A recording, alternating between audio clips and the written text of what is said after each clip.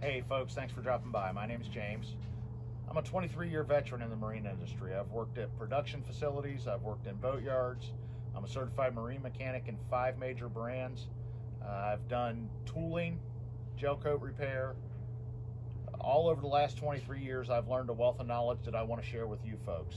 In this video, I'm going to share with you the progress of a 1980s 15-foot Johnsen skiff custom hull extension modification that I mentioned in my 2020 projects compilation video. Check that out. Got a lot going on.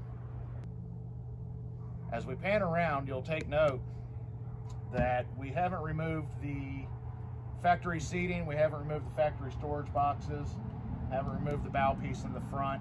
The reason we left all this stuff in is for structural support, so to avoid deforming the hull or allowing the hull to deform. This hull was very straight still, surprisingly, so it's a perfect candidate for a refurbish.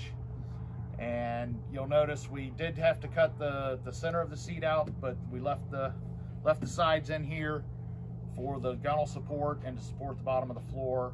The transom is removed, had to remove that so I could scarf in the hull extension and get a good proper scarf in there of about 10 to 12 inches.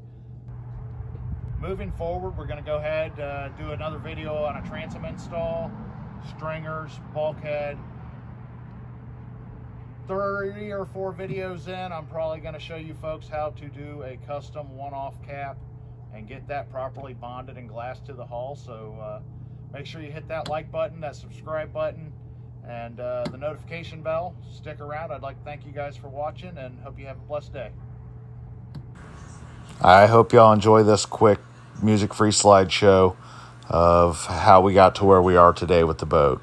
It's just a few pics of the temporary plug being made, the temporary mold being made, and the part being attached to the boat with a transom plug to create sponsons on the back of the boat. Hope you enjoy. Thanks for watching.